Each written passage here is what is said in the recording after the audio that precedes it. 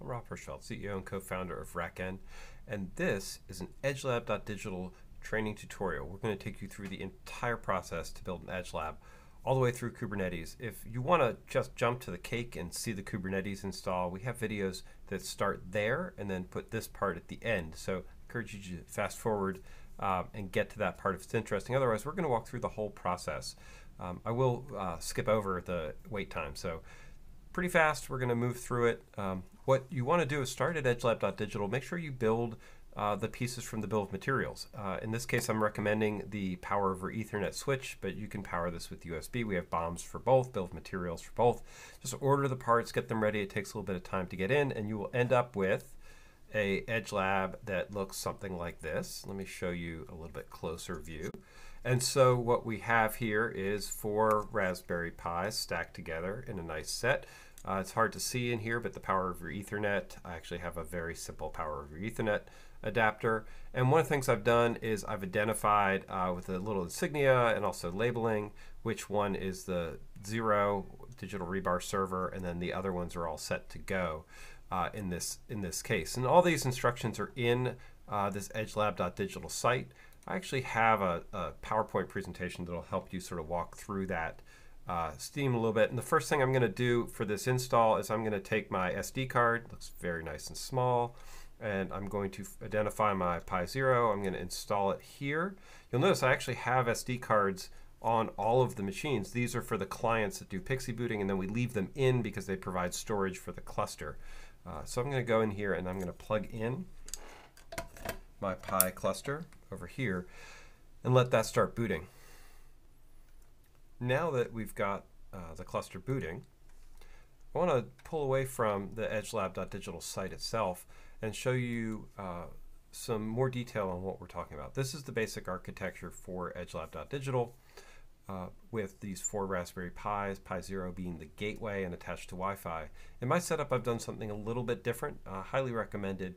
I'm using the extra port on my power over Ethernet switch as a hardwire connection to a second interface on my desktop. I've set that statically to 10.3.14.2, and that will allow me to ping, test, and SSH without needing a keyboard or a monitor to actually attach to these RPIs. And that makes it super fast to do resets. I never have to worry about watching myself type via USB keyboard or something like that. And I highly recommend that setup. It's generally a good idea. And so from this perspective, what I can do here is if I ping 10.3.14.1, what you'll see, my cluster's already up. In this case, I'm able to ping it back. If you're waiting for the cluster to be up, I would recommend just setting a 10 interval and waiting for the pings to come back. I have a video of that process that you could basically shows you what that looks like. And it's important because this will show you what the time frame is. That first SD card boot is going to take several minutes to come up before you get any HDMI output signal at all. That's perfectly normal, so prepare for that. And then once it actually starts booting, you'll see that it's going to come back. Pings will start at this point. We have an OS running. It's going through a normal install process. What you'll see is that then it pauses. We still can't log in. We're going to have to wait until the system gets into a full command line before we can log into it. Once it's reached that point, then we can just go through and do a normal SSH process. That takes a little bit of time, and it is super convenient to be able to not have to do it with a terminal. And that brings us into this process. So I've already showed you the first step where we've built the cluster. We've installed our SD cards and flashed them. And in that case, I use a tool called Balena Etcher. Super handy. Just walk through and install it. Remember, you need just one server card. In this case, this is what that looks like, where I get to select an image off of my system and then burn the card. I don't have one queued up, but then I would pick my device and then let it go ahead and flash. That takes a little bit of time also, so you can run that in parallel as you're waiting. I've just powered on the Raspberry Pis. We're waiting for them, and I now have SSH available.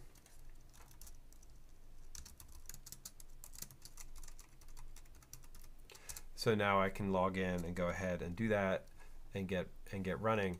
And so once I'm ready for that, then I'm ready to go through our install process. So we've been waiting for the Raspberry Pi to finish booting. In this case, you can see my pings are starting to return. That doesn't necessarily mean that SSH is ready. We can try though.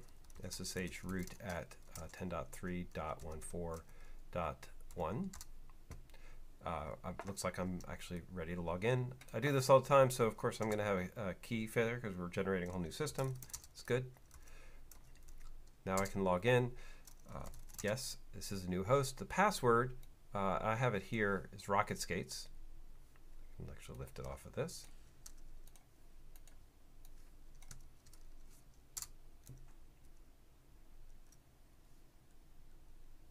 So now I'm logged in to that system, pretty straightforward. And if I do a ls here, you'll see that we just have that one script for start me.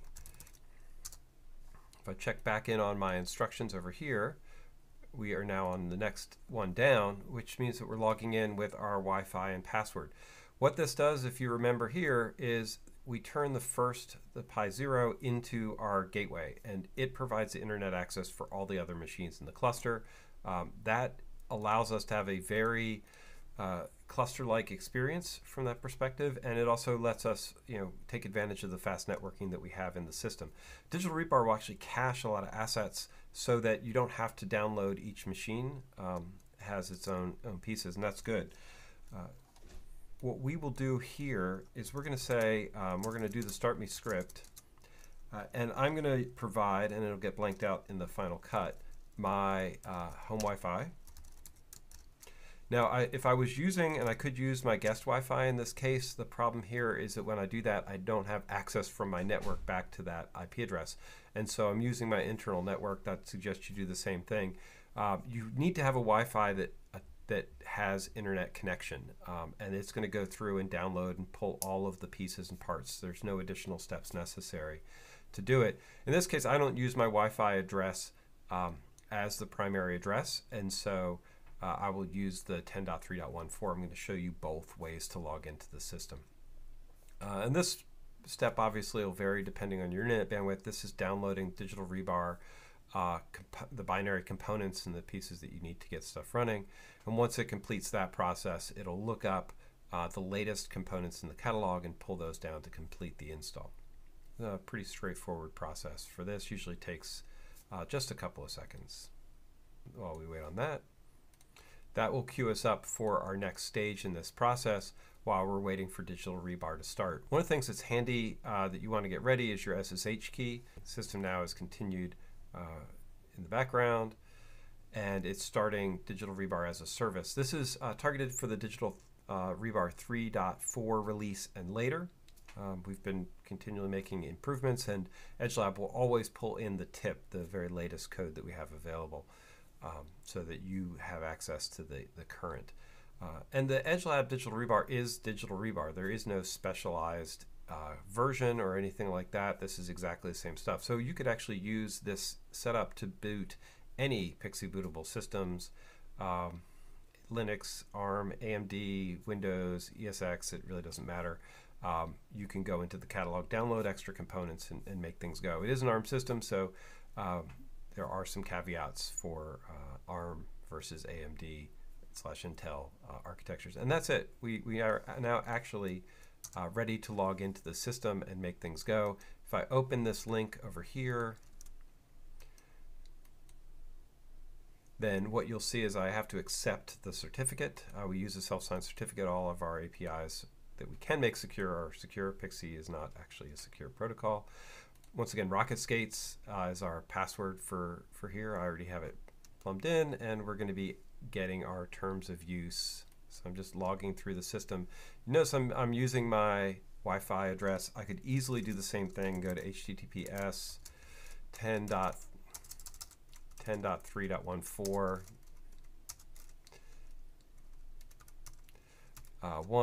8092 Digital Rebar port, and go through the exact same process. Once again, different IP address, so a different TLS certificate to accept, but I've already accepted the use license, so I'm straight into the system. In either case, it's exactly the same. It's using our online UX, which is React. All the communications, all the interface are actually happening on your network. Backend does not reach in to control or modify or touch or do anything with the system. It is completely self-contained in your network and air-gappable. Now, this does require inbound internet access because you have to download the Kubernetes and other install components. We don't pre-package all of that into the system. You can preload them, that's more advanced. In this case, we're just pulling things through. While I'm talking to you, the system's actually going through its bootstrap process for us. So those couple of commands that the system had suggested we run, bootstrapping process actually does that for us. It downloads the Pixie boot ISO for the other machines. It sets up our subnets and other components like that. And so it's looking really good from that perspective. We can also go through, if we want, and check out the catalog and what's been installed in the system. So this catalog goes to RackN's catalog of all components. And you can go through and shop for different things. We've only looked at a couple of the pieces that are available. In this case, Digital Rebar, the community content, which is our operating system installs and base capabilities, EdgeLab, and then the task library, which has advanced clustering, inventory, and some other components that EdgeLab depends on as a base. And in this case, NFS is actually going through and getting installed, and it's downloading, installing the NFS components, and setting up an NFS share on the Digital Rebar server itself. So where are we in the system at this? Oh, I have to install my SSH key, which is super important, super handy at least. You can do that from Info and Preferences. Info and Preferences is basically showing us all the components in the system here, version, endpoint ID, feature flags that have been enabled. If I go to Add Key, I can bring in my SSH public key, install it, and when I do that, the nice thing is it will automatically install that key along with the Pi0's key on all of the systems. So I now can SSH into any system that Pixie boots as part of its default workflow.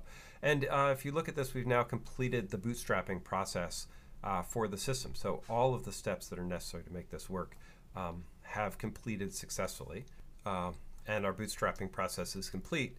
Now it's time for us to power on our Raspberry Pis, which in this case I can do just by powering them on, plugging them into my Ethernet. You can hear me clicking them in on the background. The first time you do this with fresh out of the box Raspberry Pis will take a few minutes because the SD card client that we have has to patch and set the BIOS. So it'll patch them to run in ARM64 mode and Pixie boot. That's why those client cards are important. If you leave them in, they then become the storage for the Raspberry Pi cluster. Or you can just have one, flash all your BIOS, and then set up blank cards. You must have storage for the K3s cluster to work, either a USB card in each machine or the SD card. It depends on how you prefer to make it work. So let's jump back over to Digital Rebar and see what's going on. In this case, one of the things that we can do with Digital Rebar is turn on, it's all over me. We can turn on these event systems and watch the DHCP system. So one of the things bootstrapping did is actually built the subnet range necessary to DHCP in this cluster.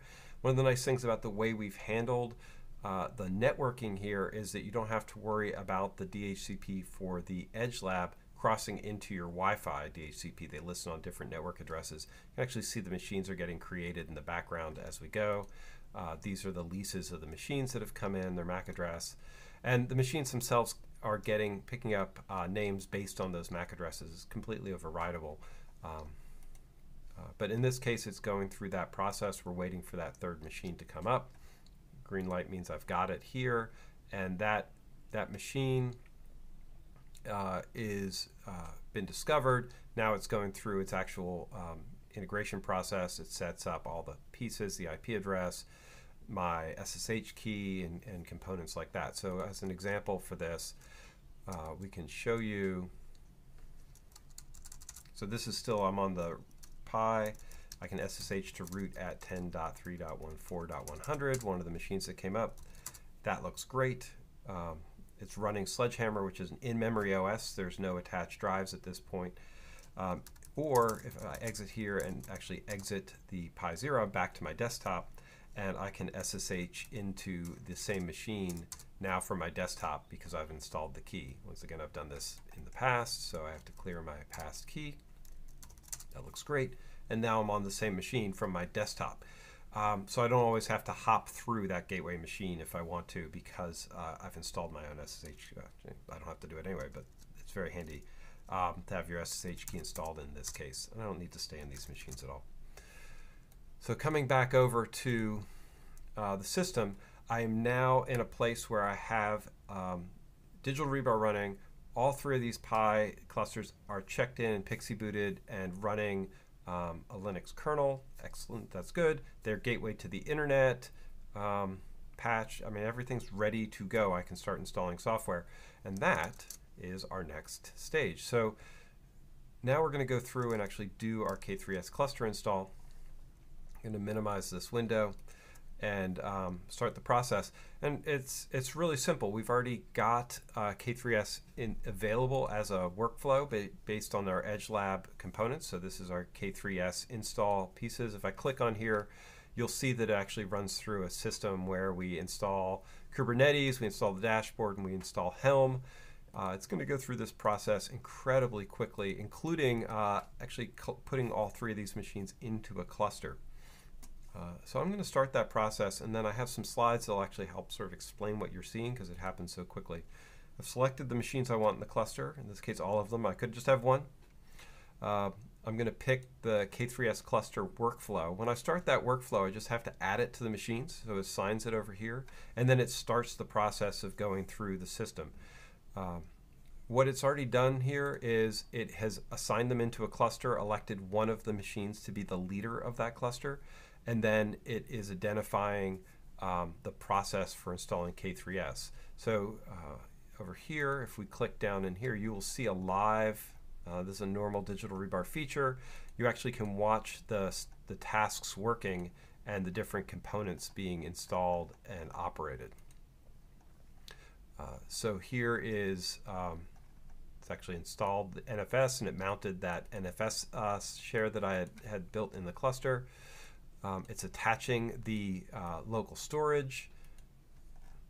In this case now it's actually going through and downloading K3s. Now one of the things that we do in the system, you can see in this case 102 was selected to be the leaders, the other ones are waiting. We actually download and store the files, so all of the systems don't have to install all the pieces. In this case, K3s is actually installed and cached as a local component. And that means that when we do subsequent installs, we won't have to download. It'll just use the locally cached version. Or if you want to pre-populate, if you install the file in that location, it won't go to the internet. It'll just start running the system here. If I jump on this profile, what you'll see is this is the cluster profile. So all three machines are sharing information about the cluster that they're building in this location. The leader is actually populating information. It's just done this as it goes. So it's K3s node token, its configuration file, all of those are populated here. What is interesting from that perspective is the other machines were waiting for that node token. Then once they saw it, they could complete their install and go through. In this case, they've already finished. The leader of the cluster has additional work. So in this case, the workflow is set to install dashboard and then run through a list of Helm charts if they're available. And that means that we will have the Kubernetes dashboard available. And it's going through a standard process to make all that happen. It's super nice to be able to have the dashboard as a thing. And the page I was just on, so the jobs log, so everything that happens in the cluster from an automation infrastructure as code perspective is captured in these components, and you can actually go back and see what they are.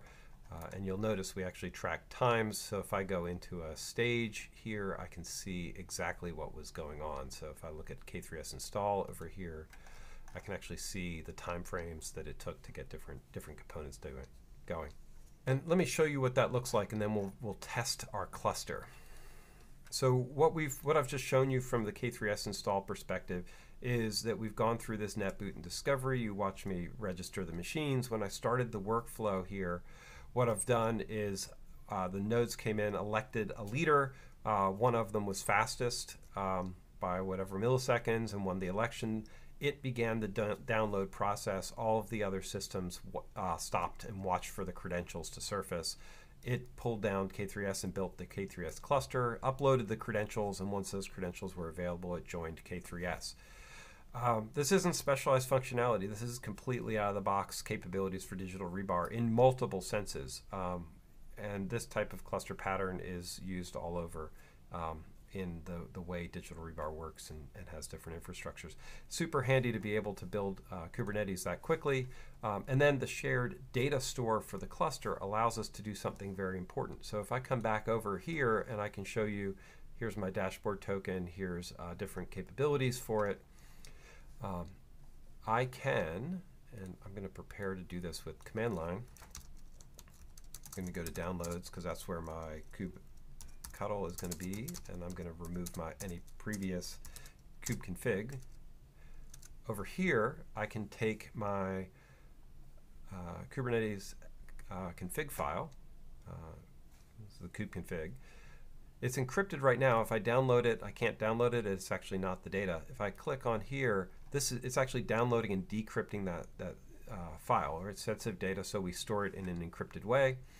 I can hide that so it's not visible anymore. Now when I download it though, it's actually downloading that kubeconfig file. So if I cat kubeconfig, there is my JSON kubeconfig file for this cluster. That's super handy. And if I do a kubectl get nodes, there is my cluster. That looks great.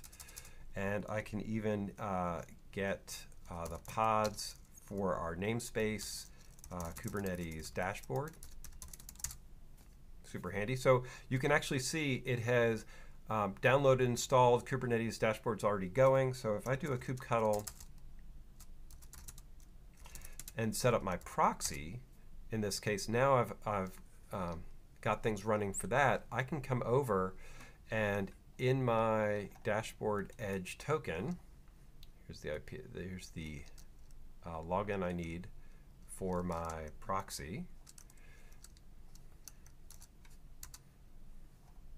Looks great. Now it's asking me for my token. One of the things that we've done in this case, I don't need both. One of the things we've done here, if I go back, you'll notice the dashboard token, which was generated, also stored. I can cut that, bring it over to here, and log in with my token, and boom, I am now running the Kubernetes dashboard. Everything was done for me.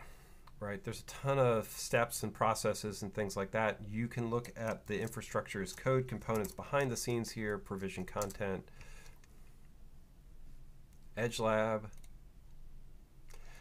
and go in and look at exactly how these bits and pieces work. So this is all of the components that are necessary to install it. If you want to see how we install the dashboard, that code is exactly here and has all the pieces, parts, documentation that you could need to figure that out.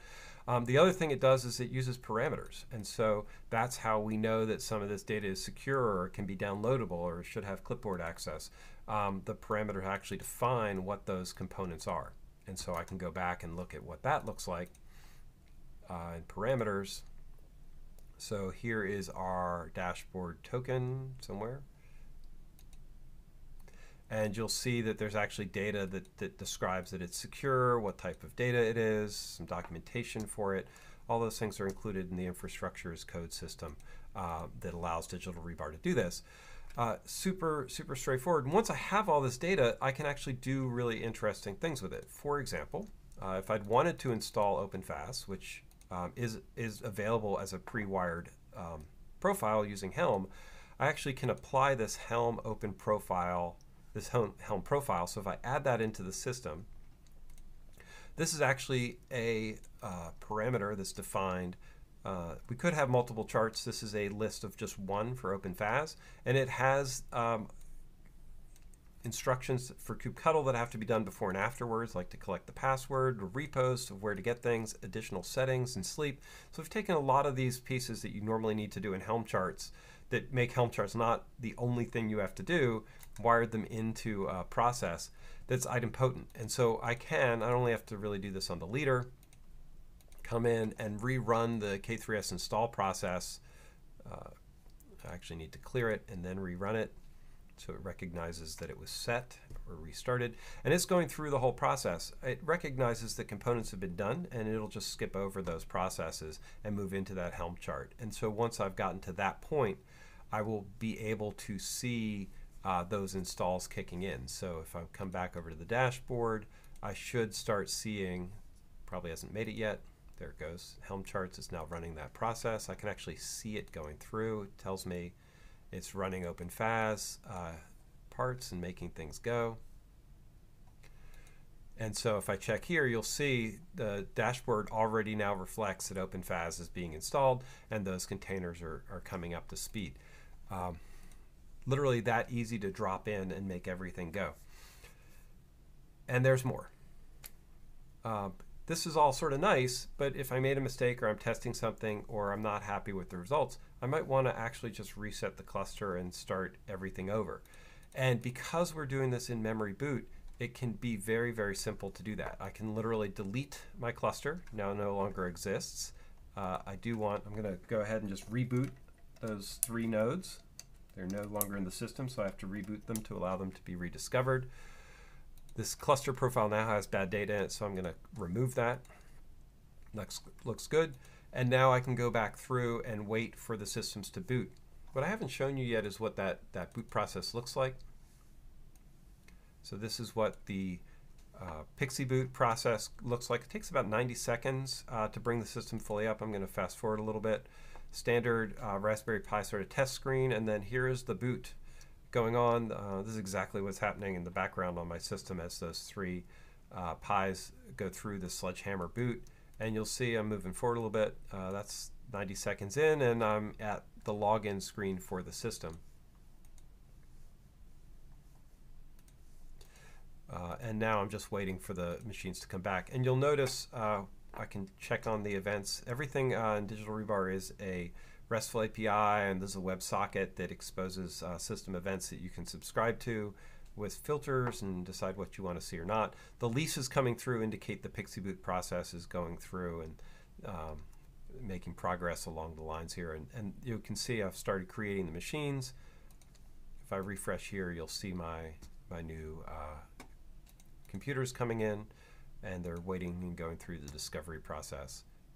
One of my 3 Pis is a little bit slower than the others, and I'm going to go ahead and not wait. I'm just going to start the K3 install process. Once again, it's going through electing leaders and doing all the things that you would expect it to do as part of this process. Here's my other machine. And since it's going to show up, not be the leader, and just wait, I can start that at any point as soon as it's ready to go. So now that machine will come into the cluster when it's ready. And what I've just shown you is that inside of a 2-minute reboot cycle, I can have a completely new Kubernetes cluster ready to go and tested. And so that type of reset time is really important when you start going through iterative development and test and things like that, and a hallmark of the type of lab environment that we're working to build with EdgeLab.